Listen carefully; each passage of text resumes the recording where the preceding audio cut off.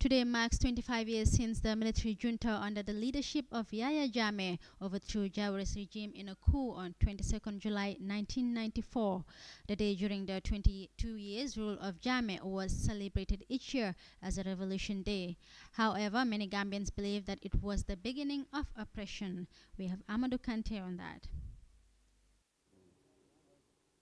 This day marks exactly 25 years since Jammeh-led military junta overthrew the government of Dawda Jawara and then ruled by degree until the first presidential elections in 1996.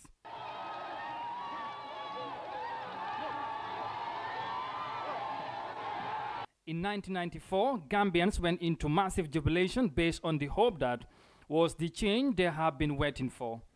The military leadership soon announced its retirement from the army and formed the Alliance for Patriotic Reorientation and Construction APRC party and swept the polls. The APRC government was then re-elected in 2001, 2006 and 2011, but lost to Adama Barrow under the coalition of December 2016. During the 22 years of the APRC government, the Gambia witnessed a remarkable infrastructural developments in the fields of transport and communications, education and health. In 1995, when there was the first parade of the revolution, there were less than 3 schools, madrasas. Today you cannot count them. There were only 5 high schools. Today you cannot count them.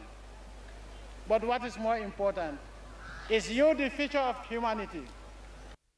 The July takeover, for which important relics such as the Banjul Arch and other institutions are named after, replaced the national independence as the most celebrated day under Yahya Jammeh.